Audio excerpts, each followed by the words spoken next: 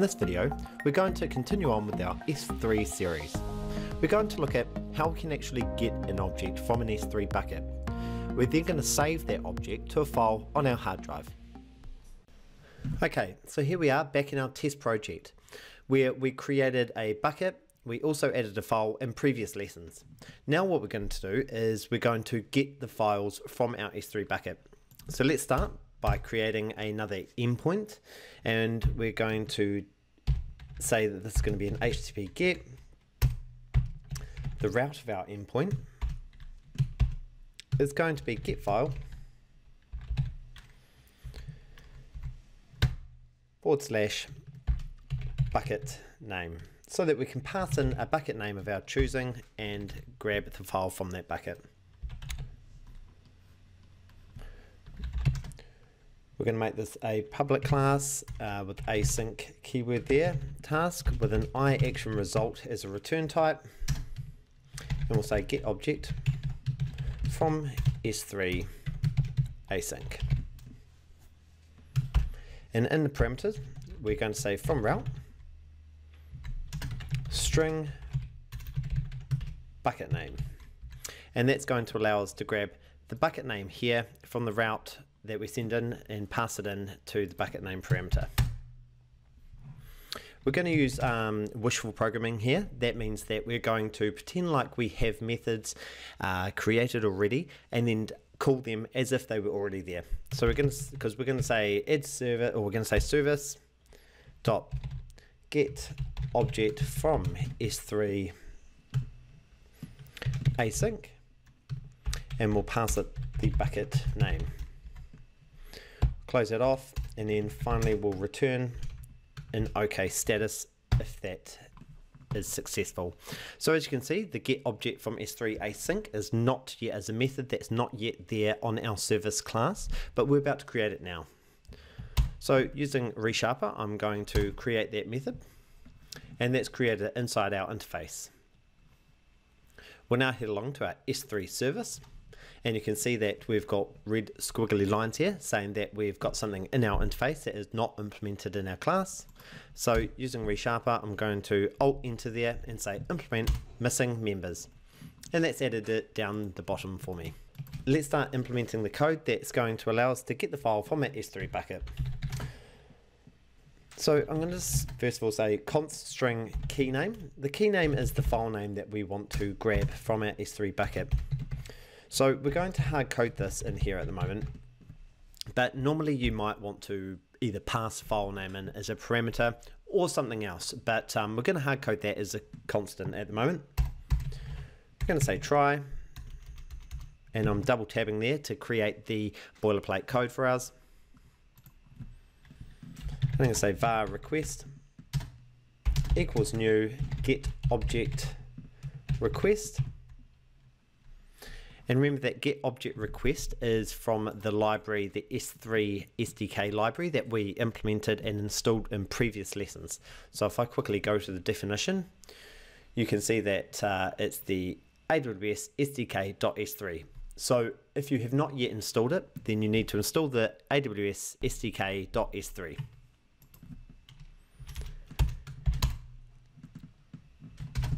So we're going to say bucket name, and this is going to be the bucket name that we've passed in from the parameter above here, and the key, which is the file name, and we're going to pass it in the constant that we've created above, and we'll close that off. Now we'll say string response body. So we want to store what the response back is in a form of a string, and we're going to say using var response equals await. I'm going to use the client, and we're going to say get object async, and we're going to pass in the request that we've just built above here, and we'll close that off. And we also need to add the async keyword up above here. Now we're also going to say using var the response stream equals response dot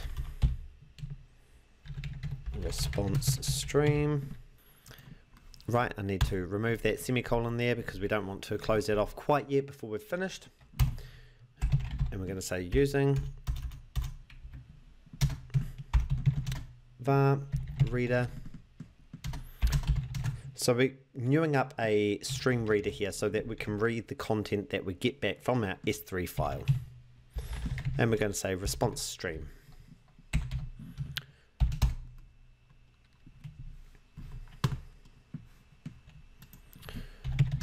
Okay, next we're going to grab the title of our object that we're going to grab.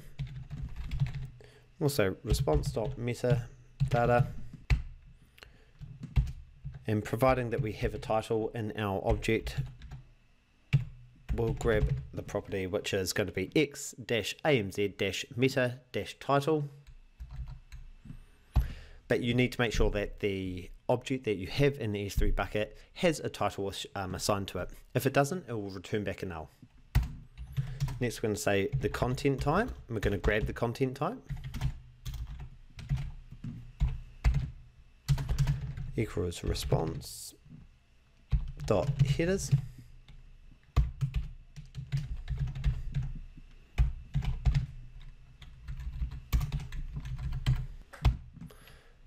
So it's going to grab content type for us. And let's do some console write lines just so we can see information that has been passed back in our window. Although in a production environment this would be useless and you might want to log it instead.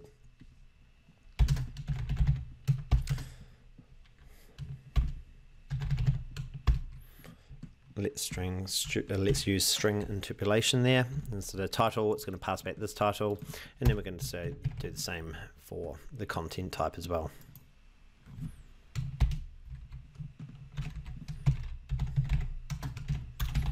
And that's just for debugging purposes, so we can have a quick look as we're going through this code.